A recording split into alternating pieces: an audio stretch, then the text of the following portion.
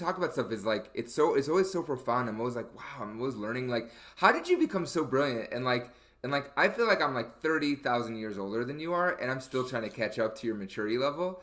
Like, how were you always this like spot on, like so brilliant, where you're like, oh, it's this. Um, it's an interesting. First of all, thank you for the compliment. I think there's still a lot of learning I have to do and a lot of growing.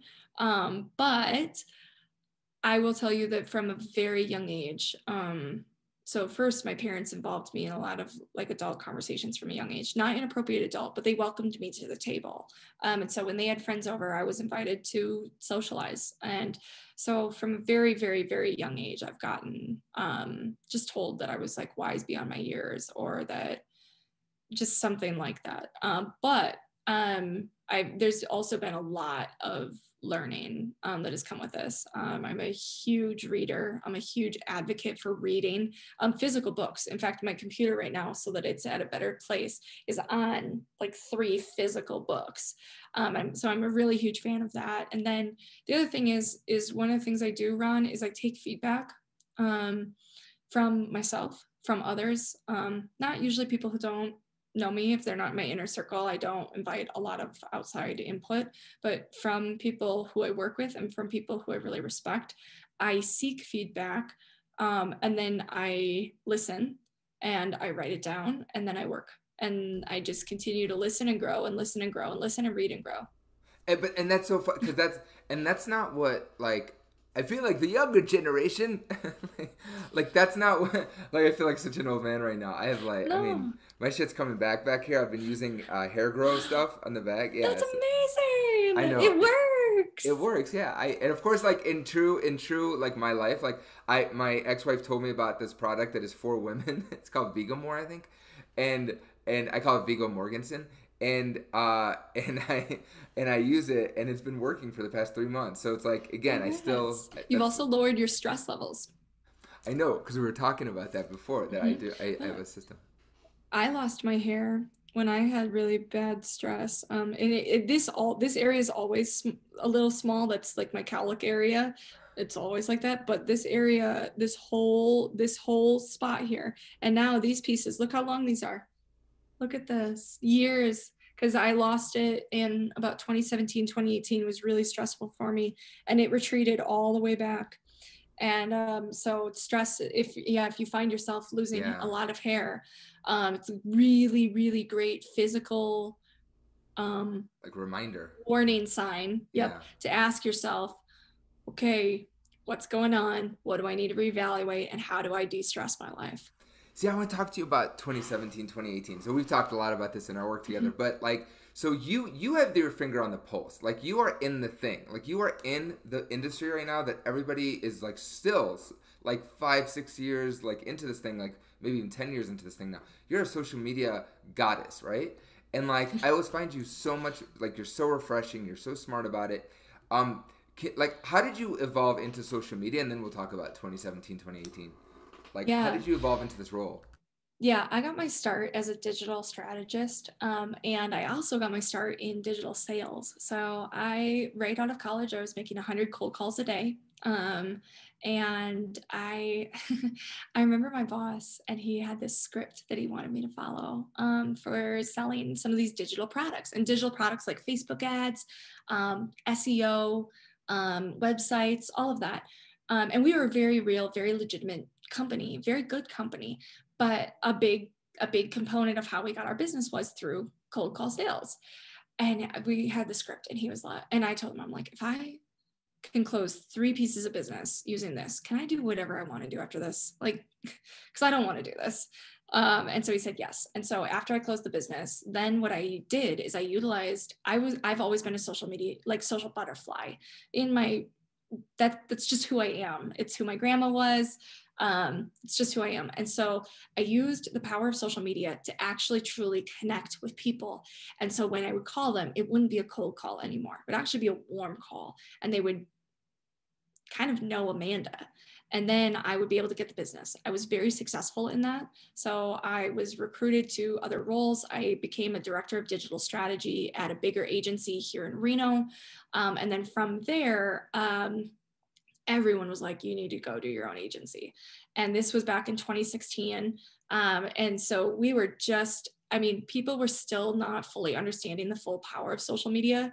I was like, we're already behind. In 2016, I was like, we are already behind. And so I started my social agency then. And our mission, the reason I started in 2016 also was I was so frustrated and I was lamenting, which lamenting is my polite word for complaining, by the way. Um, but I was lamenting to a friend about how social media had just like been a dumpster fire, because 2016 is when we saw like DT, HC, and like they were just, everyone was raging online, and I was like, oh my god, this is so not social. And I was like, why can't we just keep social media social? And now, by the way, you guys, I care about my country, I care about voting, I care about different things, but there's a certain point where it's just not healthy. And so And that's what there's a kind of got me format, started. right? Like there's a time and place, and there's like you were saying, Yeah, like is this format the best place to like rip each other apart? Like you have a thing on that. I mean, you talk a lot about yeah, that, right? Like I do. Yeah. So that's how I got started. That's kind of the background. And then, yeah, we've been operating in business from 2016 until now, which we are about to hit 5 years in August. And I'm that's amazing.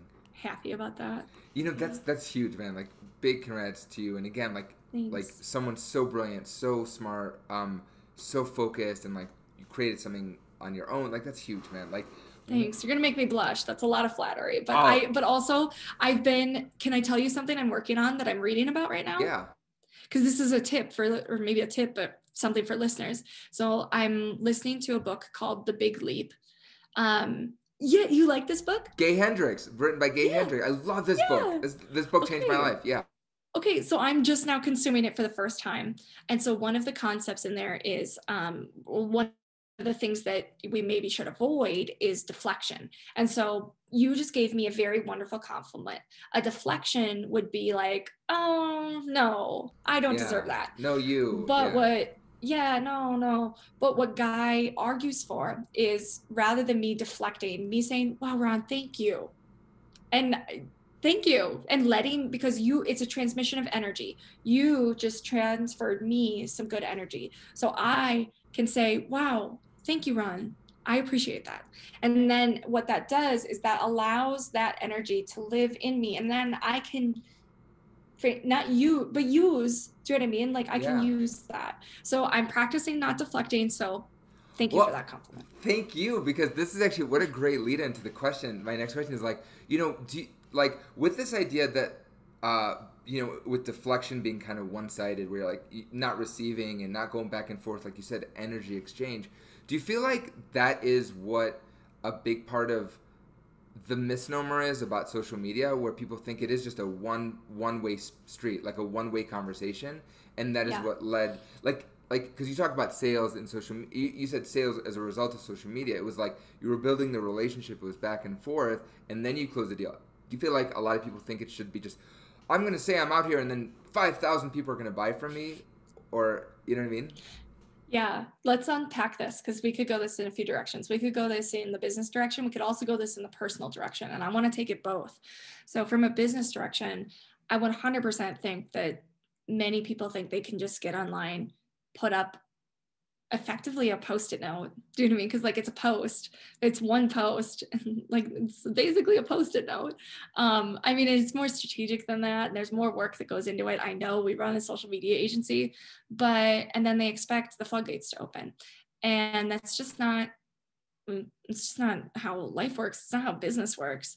And I think a lot of times when we see people use social media in that way, from a business standpoint or from a political standpoint, we'll see people. I was just talking to someone in Reno who's a mayoral candidate in 2022, and it was just giving her a little bit of free advice. And one of the biggest things that I see businesses and politicians, and frankly, even influencers, get wrong is that they only put up, put up, put up, put up about what they do, what they think, or what they want to say. And we saw that in a big way in 2021. We saw that in a big way for a period of a presidency.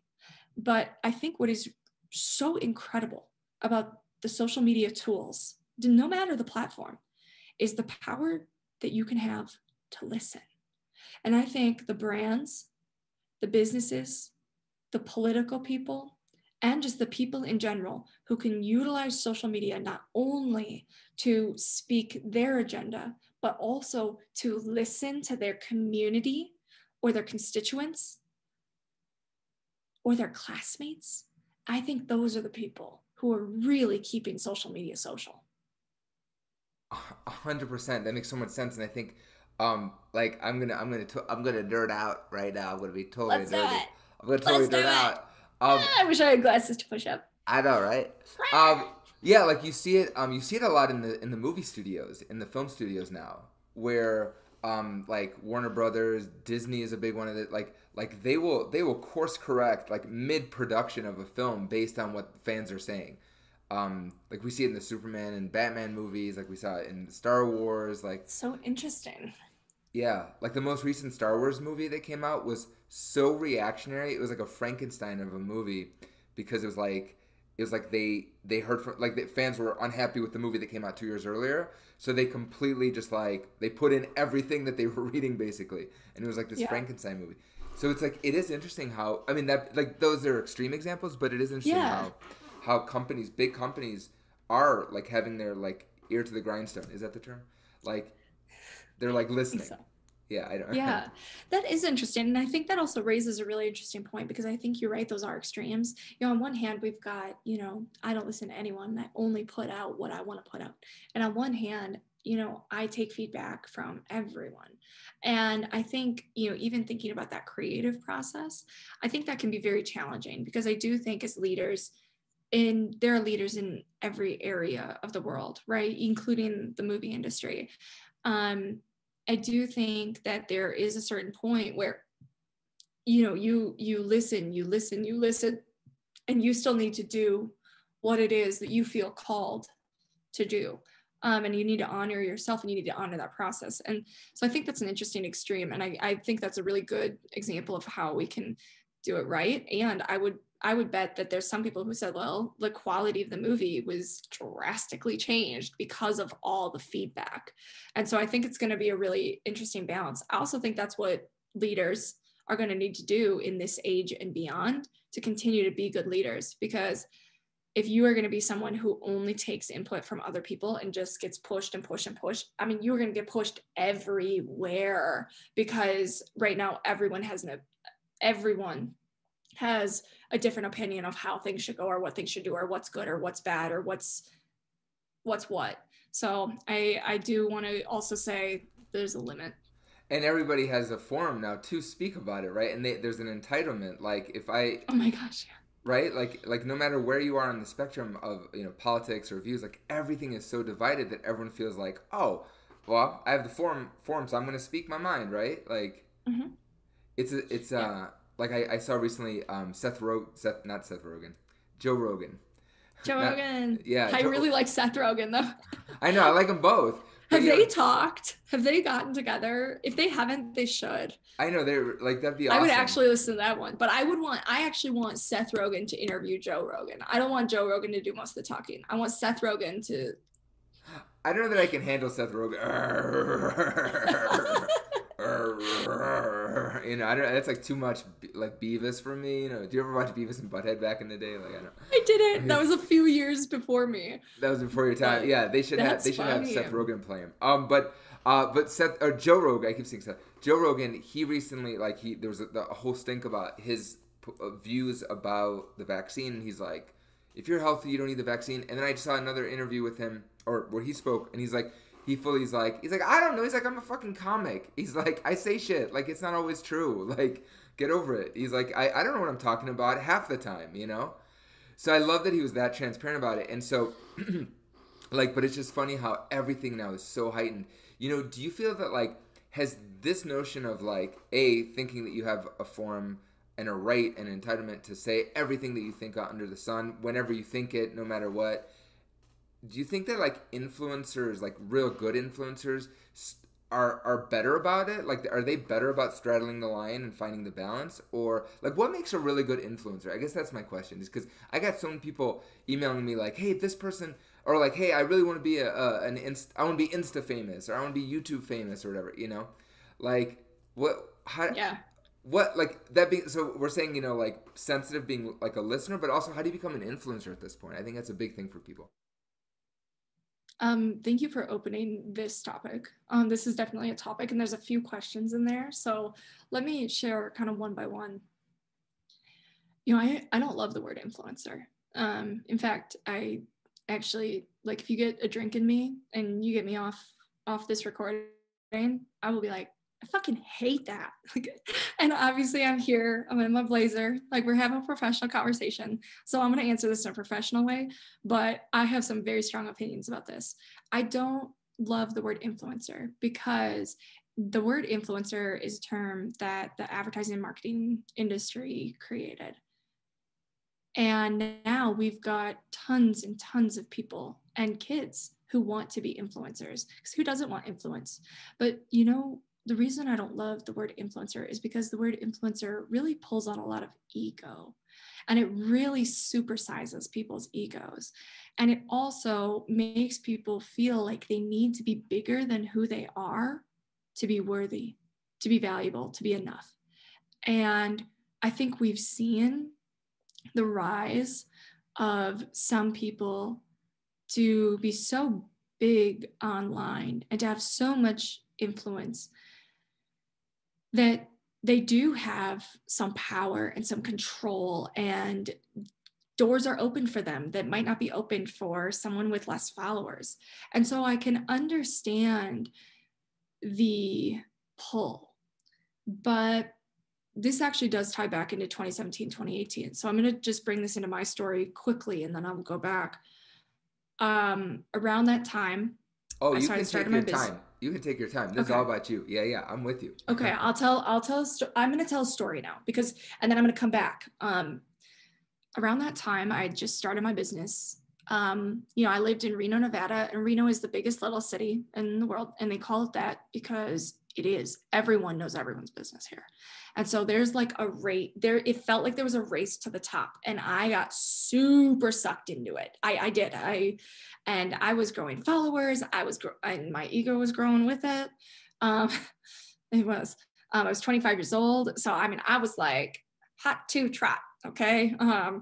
And I just got so focused on people knowing who I was, knowing what I was doing, knowing what I was all about, that like I really got entrenched in that. And that supersized my ego. And that was not healthy for me because then I had to keep playing catch up with the size of my ego. And I never felt good enough. I never felt like I was making enough money. I never felt like I had smart enough things to say. And because also my ego had gotten so big, it was just complicated. And also, I felt like I had to be putting on a show when I went on social media. It wasn't that I could just be Amanda. It was I had to be Amanda Mclernon. And that's exhausting. And that's partly exhausting because it was fun for a little while. And then I went through a pretty intense breakup. I left a 5-year relationship where I thought I was going to be engaged. I was financially unstable and I was living in Denver. I was paying $1,400 a month for a 450 square foot studio. I couldn't really afford that, but I also didn't have a car. So I needed to be downtown, like near downtown. And at the same time, I'm here projecting myself as this amazing businesswoman who's got this amazing company. And by the way, my company is great, but I personally was struggling. I was struggling to feed myself properly and have proper rest and nutrition. I was so lonely. But I had to keep, but I also at the same time, I was trying to level up. And so what I chose to do was I chose to share that story. I was not even looking back, and friends now remind me, and they're like, Amanda, you are not lying about any of this. Like, you shared this, but I was just so used to sharing. But now looking back, I'm like, what was my intention for sharing all of that? Do you know what I mean? And it was kind of sharing the journey, but bringing it back to the influencer thing, I think people can get into such a routine of wanting to share their life. When you're an influencer, you are the product. You are selling the product. You are selling your story. You are selling yourself. You are selling your body. You are selling your image.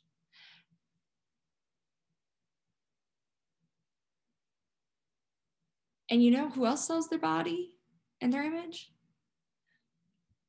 Porn, celebrities, athletes. And when we look at people who sell their body and sell their image, a lot of people can be very, very happy. And by the way, I have nothing against that, but I think a lot of people don't always understand the challenges that come with that. Because when you are the product, when you are the service, when you are that, you have to be that every day. Well, And it gets really hard. I love that you brought up those three other, because like there used to be, even in porn, I think there's a barrier of there was and is a barrier to entry. There's an audition process. There's a vetting process. Yeah. Like, you know, I just know, like with showbiz, like, right, like you have to go learn your craft, like and I think, like, I'm not being silly, but like porn, obviously, like athletics, like you have to work your way up to professional athletics, right? Yep. And I think with social media and like with YouTube stars, like my niece, she's obsessed, like she just watches TikTok and YouTube all day, and she looks at like these crazy annoying high pitch TikTok videos where people, like, these kids are just screaming their faces off and like jumping off of things, like at the same way that we would look at like Eddie Murphy or, you know, Richard Pryor or whatever as like these genius comedians. She just sees like these like it's just such a different level where there's no barrier of entry. These are 14-year-old kids with phones making millions, right? So it's like you have this medium, it just happens. So that, like, it's like I don't want to say it's not earned, because they're creating content that sells, but Yeah. right, there isn't that shift. There isn't that like plying their craft, right? There isn't that shift. Well, and there's a preparedness. You know what I mean? If you're going to be a professional athlete, you know what's in store for you. You also know the salary that's going to come with that, so you can afford physical therapy, mental therapy, training. When you even many celebrities, do you know what I mean? There's different training, and they have a different lifestyle because they get shit on. Do you know what I mean? Frankly, do you know what I mean? Like, they get that. And for everyday people who are showing up online ready to be that influencer or wanting to be that, well, yeah, we all want the love, we all want the attention, but what about when the double-edged side of that sword comes out, and now you are getting all of the hate, all of the judgment, all of the negative feedback? Because, by the way, influencers do, oh my gosh, they do. And are you emotionally prepared to do with that? And then the final thing in this, and then I'm going to kind of seal up my point here. What I learned, there's not all of that much money in being an influencer. You know, anyone who you see who is a huge influencer usually has another line of business going on, and they're making their income through that, truly just making your money through influencing or getting paid for advertisements. It's not a steady revenue stream, and it is incredibly difficult to make that a full-time paying job. And right now, the myth that's out there right now is that this is just easy money. It's easy money. People are getting rich on YouTube. People are getting rich on this. Can you fall into some of that sometimes? Yeah, it's happened. However, it's not always a healthy path to take. And if there's anyone listening to this who either is wanting to be an influencer or who has a friend or a family member who wants to be an influencer, my message is this: I own a social media agency. I pay influencers all the time. Even the amount that we pay them, the amount that we work with them, it would need to take so much work to get to a living salary Whereas you could go and you could make 40, 50, 60 grand a year doing something that you actually enjoy doing from a career perspective. And then maybe you do something on the side and maybe you have fun with it. But the final point is for me is because I was trying to influence, what am I trying to influence for? And also transparently, should I be influencing right now? I had to have a really heart to heart, hard conversation with myself because I was not at the healthiest point in my life. I was not physically, mentally, emotionally, all of it. I was just not there. And I was still showing up online every single day. And I was burying my soul. And I was like, this is, a friend kind of pulled me aside and she gave me some hard feedback. And she's like, you're sharing all of yourself with people who have not earned all of you. And it just was not healthy. And what I realized is that what I wanted to be all along was a leader. I've always wanted to be a leader. I grew up in 4-H. I grew up in high school and college leading on boards and on other things. I've always loved to lead. But I got to tell you what, influencing is not leading. There's a huge difference between a leader and an influencer. And you can be both.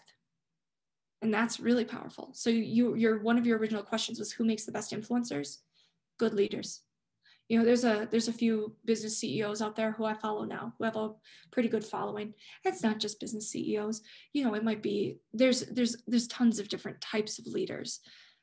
But I think who makes the best influencers are leaders. And I think who makes the best influencers are people out there doing real work. Who I think is just a phenomenal human being, phenomenal influencer? Michelle Obama. Michelle is a wonderful leader. And she leads with empathy. She leads with kindness. She is very thoughtful before she speaks. She's very thoughtful as she writes.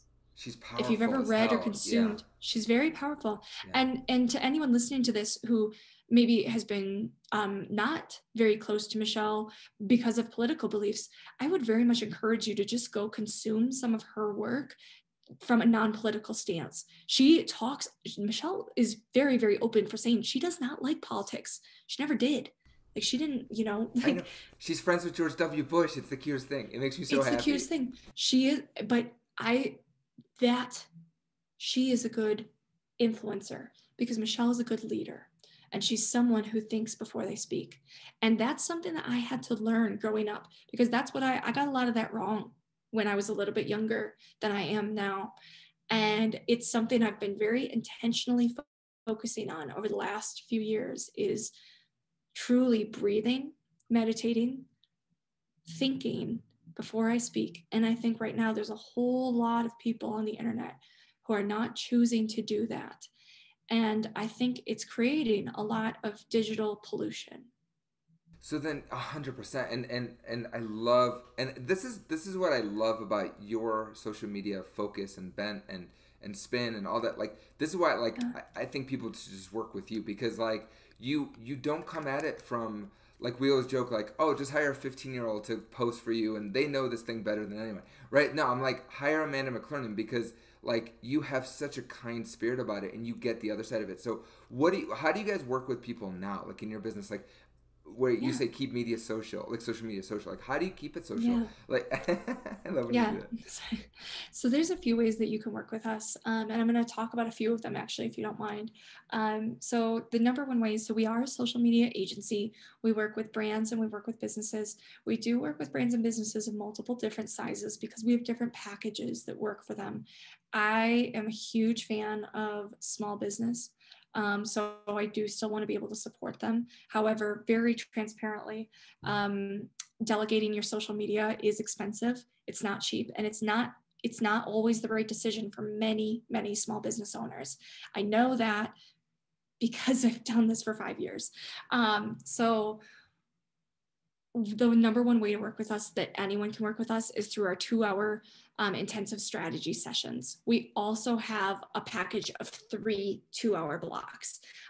So if you're pretty good at social, but you need some high level, big picture strategic planning, 2-hour intensive, that's $500. And depending on how much social you're doing, we recommend either one time a year, twice a year, or quarterly for that type of planning.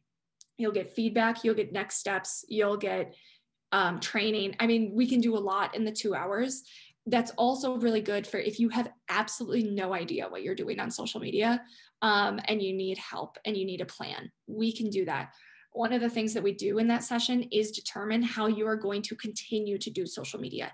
Is this something you should delegate and pay $1,500, $2,000, $2,500 a month to delegate? Or does that not make financial sense for your business? So what you need to do is hire someone internally that this is not their only role. They have a few other pieces, and get them some training, which is also something we offer and provide. So the strategy and consulting is for everyone. We do offer full service social media, like delegation, if you will, like you can delegate your social media to us. Our minimum is $1,500 a month. And we range right now anywhere between $1,500 a month and about $6,000 a month. Now the $6,000 is huge. Those are really big companies doing all sorts of influencers, all sorts of advertising, all sorts of campaigns. So that's not everyone, but I really do want people to understand the range of what we're looking at in terms of how intense social media campaigns can be. Now, that's through the agency. The other cool thing that we do is we provide classes, training, workshops through Keep Social Media Social. We also publish a social media magazine that you can subscribe to so that you can learn from us and we'll arrive on your doorstep. We do not publish this digitally. It is only physical. And we're very excited about it. I got mine yesterday. And I'm like, oh my God, I love Amanda Mclernon so much. Yes, it's awesome. Well, it's pretty amazing because it's pretty amazing to do hybrid business, both in the digital world and in the physical world. And that's important to us. And it's really important. You know, I said I'm a huge fan. One of my core values is literacy. And it is really, really impactful and important to get offline and take some time to read and to write. And those are skills that can need to be continued to develop, or we will lose them. Truly. I mean, I know I say that, but truly, if we don't continue as adults to invest in those activities and use our brain in those ways, we will go soft in those ways. So that's one of the reasons we publish this, is because it's a core value and we want to promote literacy. So that's exciting. Amanda, the final thing. Oh, sorry. Yeah. You're so inspirational. I like talking to you. I want to do TikTok now. Yeah, you can do whatever you want. Be inspired. I legit, I don't know why. I mean, like, legit, like, talking, I'm like, yeah, it's possible. It is possible. Well, and it can be fun. It really can be fun, and it should be fun. Social media should be fun. That is the goal here. So the final thing that I would love to say is, so through Keep Social Media Social, when we do our events and our classes and our workshops, some of that is very much hands-on teaching about social media marketing, all of that. But we are growing and expanding, and we've been working on something really, really big, and that is our GTFO. And it doesn't stand for what you think it might stand for. It stands for Get to Freedom Online by Getting Off. This is a class that we've developed. Right now, we're offering it only in 1-hour sessions, but we will be offering full workshops very soon. And it's all about getting to freedom online.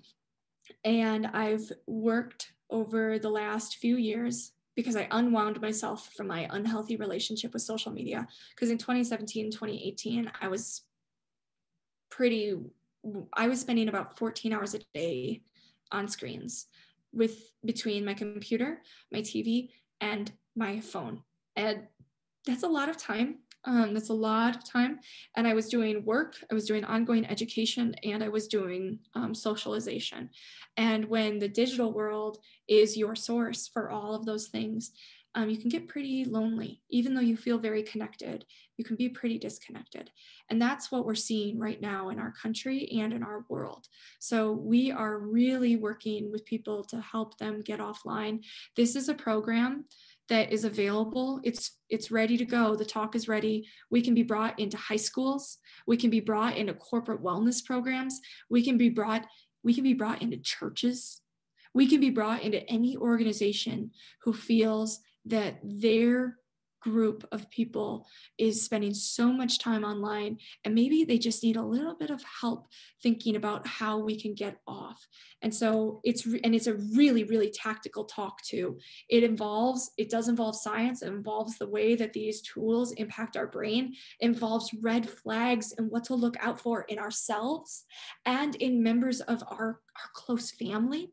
And there's tactical, actual solutions for setting boundaries with the digital world to get offline. And then when we're offline, there's tactical steps to re-engage with ourselves first, then the physical world, the outside world, and others. And so that's, I feel so honored to be called to this mission. And I do truly feel called to this mission. I feel honored that I got to walk my path so that I could give this, because I don't think I could give this if I hadn't walked it. And this, I'm very passionate about this. So if any of our listeners or if any of our viewers want to talk about this and bring me in as a speaker, we are available. This is finished. I am so proud of it. And for anyone listening, when are you publishing this, Ron? Probably in a few weeks after we record it. Okay, perfect. Then also they can continue to come back to keepsocialmediasocial.com and go to our events page to see when we are also offering this, because we continue to offer this on our own too. So if you're an individual and you're like, oh great, I definitely want that talk, but I don't know who to bring this in as a group, come to keepsocialmediasocial.com, go to the events page, and you'll see when we are offering GTFO, and you can get it through us. That's awesome, and I've seen the speech many times. It's awesome. You give so much value. So like, yes, please do this. Thank you. Well, and a big shout out to you because yeah. Oh, I deflected. Yeah, do you see that? Sorry, thank you. I did. Here, it's my turn. So I have been working with Ron for the last year as one of my speaking coaches. I've been doing about 3 hours of speech coaching and training a week. Ron has been with me on that journey. Ron has really helped bring this GTFO keynote to life. He's given me incredible feedback. You are absolutely one of my favorite speaking coaches that I've worked with because of the way that you lift up your clients and you really believe in the people that you work with. So if anyone has watched this and they want to speak, or they want to be, maybe they don't want to do a keynote, but they want to be a better speaker in their business or in their, they just want to be a better communicator. I have learned so much from working with you. So I would highly recommend Mr. Ron. Thanks, Amanda. Thank you so much. I adore you. I love working with you, and it's true. I like the people I enjoy working with. Like I don't work with everyone. I always say that. Like it's like I really don't at this point. So yeah, like you were one of the people I just like. Oh, I will run that walk. So thank you so much. Finally, final question: how do people get a hold of you? Yeah, absolutely. Well, so if you're interested in our agency work, so 2-hour intensive or a 3-pack of those 2-hour intensives, or potentially delegating your social media to us, please visit mclernonandco.com. That's mclernonandco.com. Or you can shoot me an email at amanda@mclernonandco.com, spelled the same way. If you're interested in GTFO, or if you're interested in anything that we've got going on from an education standpoint, or you want us to bring in to talk to your work, whether it be about social media and a social media training session or a GTFO keynote session, you can visit keepsocialmediasocial.com. Or you can just email me. I give you my email, and that's always the best way to just go straight to the inbox. I would love to connect with anyone who has really just felt anything during this conversation and felt like the message needs to continue to expand. because I really do feel just like a channel for this message. I feel very grateful to be the channel for this message, but this is not about me. This is about the mission and the message. And I do think it's time that it gets out there. Oh, you're just the best. I mean, I know you said it's not about you, but I'm just like, you are the best. I just adore you. Like, Amanda, thank you so much for your Thanks, time Ron. today. I just Yeah, thank virtual you. hug. Oh. Virtual hug. Ah, I can feel it. It feels so good.